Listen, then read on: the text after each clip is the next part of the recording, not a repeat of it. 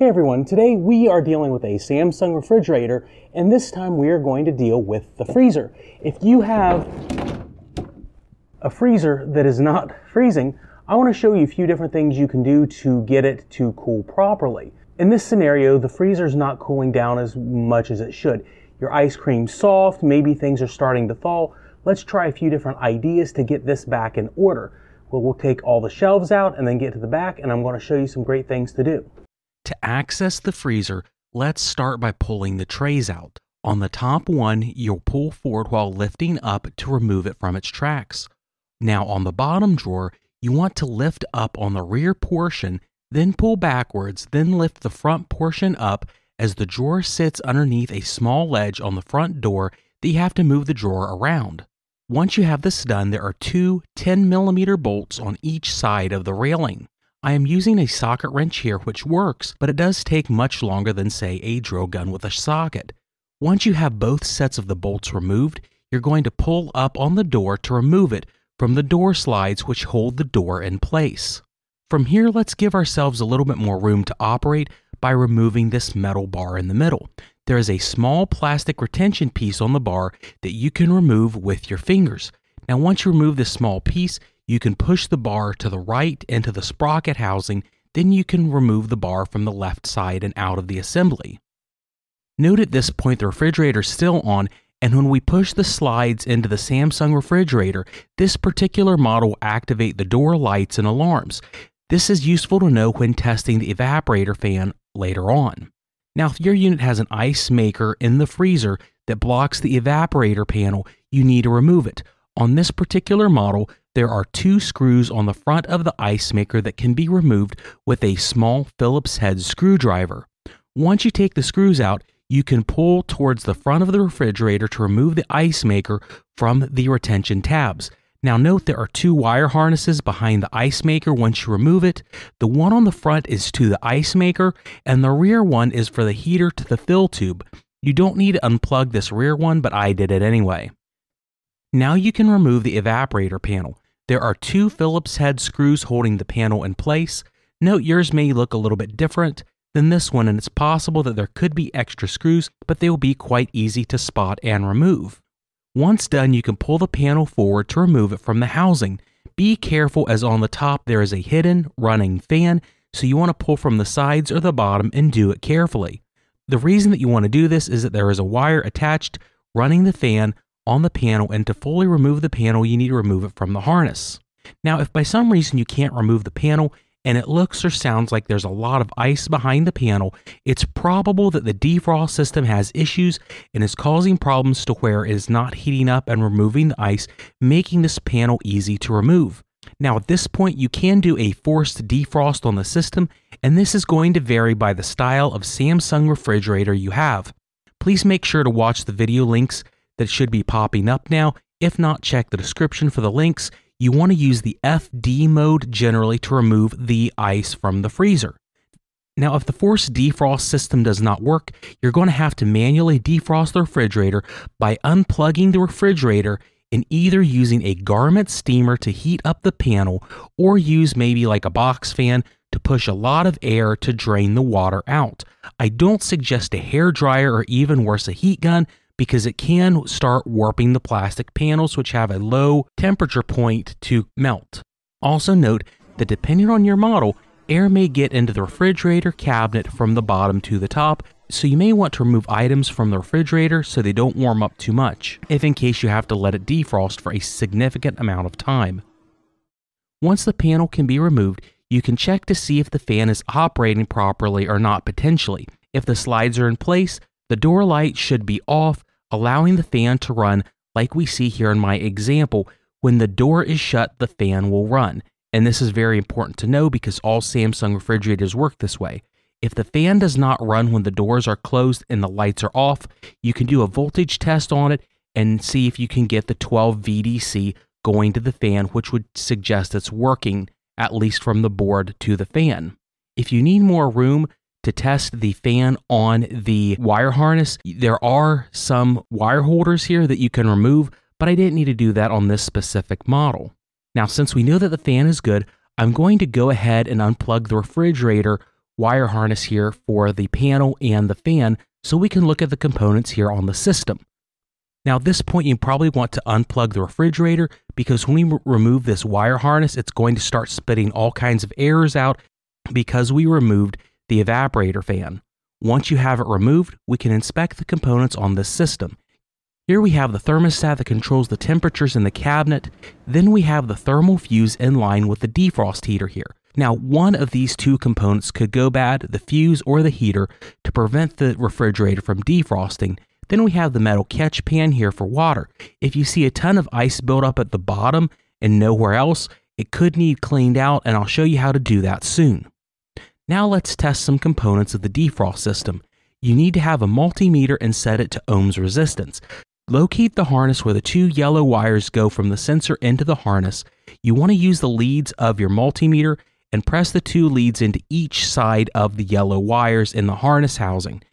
In this example, you should get a reading roughly of around 5,000 ohms with the refrigerator at ambient temperature. Here's the exact chart to show you what you should expect based on the current temperature. If this reading is off by more than 10%, you want to change this sensor out with a new one. Next, you want to do the same test with the multimeter. Press the two leads into where the two brown wires are going, which are for the defrost heater. You should get an ohm reading of between 40 and 80 ohms. If you don't get any continuity and you show an OL symbol, or something is insanely high, 200 ohms or more, then one of these two components is bad, preventing the refrigerator defrost system from warming up to remove the ice. And most of these styles on Samsungs, you have to replace these together as a pair, and usually the model number will have both of these items together. Once you have these components checked, if there is a large amount of water or ice buildup near the drain hole, you want to flush it out with water. I used a plastic water bottle with a hole drilled into the cap and a simple plastic straw cut in half to build this simple pump system. It would allow you to squirt warm water into the hole until the obstruction is removed, which is typically ice, but it could be styrofoam or junk or something else, and you want to make sure that water can flush through the system, otherwise you're always going to have a problem. With these components taken care of, we should be able to put the panel back on carefully after all these tests, first putting the wire harness back into place for the evaporator fan. Then you can secure the panel by pressing it on. Make sure to press all over the panel to make sure any tabs seat in place to rest the evaporator panel against the housing. It needs to be very tight. Then you want to use a Phillips head screwdriver to reinsert the screws to both sides of the panel. To reinsert the ice maker, ensure that you have first reinstalled the wire harnesses to the ice maker and the fill tube if you haven't done that already. Also be aware of the fingers that hold the rear of the ice maker in place. These need set in place first. Then you need to thread the ice maker onto the fill tube as well. And doing these actions is relatively easy, and you do have a good bit of room to do it, especially if you don't have a camera in your face. Once you have the ice maker housing in place, you return the two screws to the ice maker and you're done with the freezer inside at this time. Next, you want to pull out the drawer glides and reinsert the metal piece into the glide sprocket. It's really important that the sprockets on both sides are lined up evenly, or it won't return to the proper position when the door is reinstalled with this metal guide. You can either pull the glides out all the way as far as they can go or in as far as they can to make sure that they are even. Make sure that the small retention tab is not in the metal piece, then reinsert the metal piece with the gears being even. Once that's in, install the tab and the gears should be in great shape. This is a real big concern to me, so I test them a few times before I start on the door. Now for the door, make sure that the tabs line up and the door rests on the fingers of each side of the glides. There's only one way for the door to go on, and it needs to align properly with the holes for the screws to go in. Once aligned, you can reinstall the two sets of screws with your 10mm socket wrench or your drill gun preferably. Make sure that the screws are on very snugly so there's no play with the doors whatsoever. Then you're going to insert the drawers the same way you did when you took them out. Make sure the bottom drawer does not angle upwards once installed at the front of the door, because there's usually a little shelf that will keep it to where it will not easily slide back into the refrigerator. Then the top drawer needs to be in between the rails properly, and if you have any sort of friction between these drawers, you probably have to reseat one or both of the drawers, typically the lower one. But now you're all done with the drawers and you can slide the freezer door back. Let's go check some other things now. Let's go ahead and push the rear of the refrigerator out and move it out of place. Once you're at the rear of the refrigerator now, at the very bottom, you need to use a Phillips head screwdriver and remove between 6 and 8 screws from the metal panel. You want to lift it up and expose the compressor system. I think we found the culprit here. This is really, really bad. Camera probably doesn't show how bad this is, but this is really bad for a newer Samsung refrigerator, or any refrigerator really. The dirt here is going to prevent the system from operating at peak efficiency. It's going to run longer. It's going to use more electricity, and it definitely shouldn't have this much dirt on it, because the dirt on the back coils like this is like having ice on the coils inside the fridge. It prevents the heat from being distributed. You're exchanging heat on a refrigerator. You're exchanging the cold air for the fridge for hot air in these coils right here. And if these coils can't blow the hot air out, or cycle through the system rather, from here over through the condenser fan to the compressor, well, it's just not going to get as cold as it should. So we're going to go ahead and take a brush and clean the devil out of this thing, and we are going to go from there and continue other tests on the system if this wasn't the culprit, but this is the culprit, at least on this unit. And if you need a cleaning kit, I do have it in the description. It's exactly what I'm using here. To clean the coils, I have a shop vac behind the camera running while I clean the fins with this brush. There's a lot of dirt that will fly off the coils when I rub the brush up against the condenser coils when I clean, and the hose will suck up all the nasty dust that's in the air, leaving the cabinet really clean. I got a little bit too excited using my brush though, and it bent a few of the condenser fins in the process of cleaning, so you may want to be a little bit more gentle than me, but this should not cause any issues.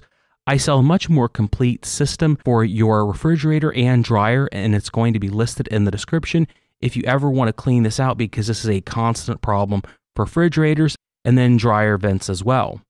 Now let's look at the condenser fan. If the refrigerator is plugged in, it should be running practically at all times.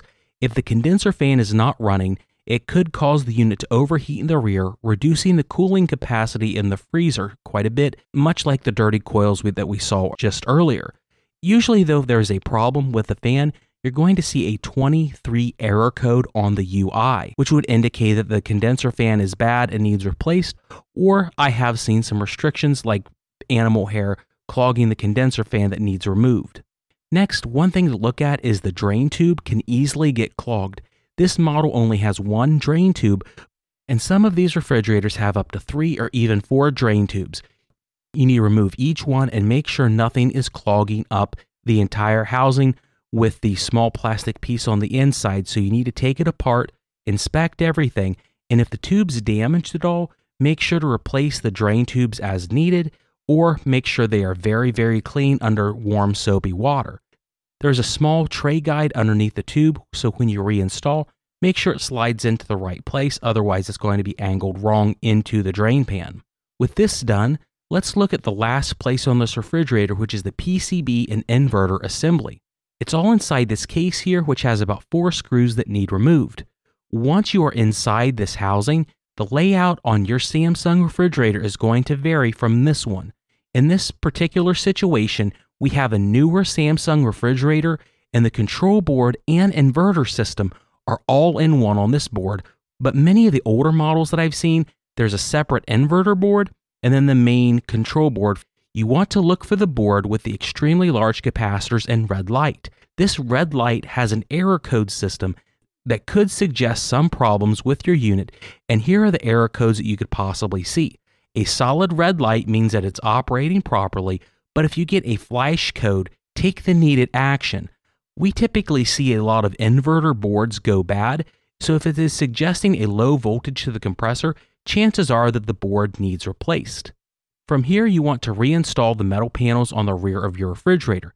These are all the main steps that I would suggest that you take on your Samsung refrigerator if it's not freezing properly. There are additional things to consider, like a refrigerant leak, or the main control board is bad if the defrost system isn't working, but the refrigerator freon is the last resort and not something to discuss in this video, as you definitely want to seek out a technician at that step. Hopefully though, this video helps you identify some potential issues and solves them. Now that we are at the end of the video, remember the parts that I talked about in the video, and here are some other Samsung refrigerator videos that I have done prior to this one. I hope this video helps you figure out your freezer. Take care and have a great day.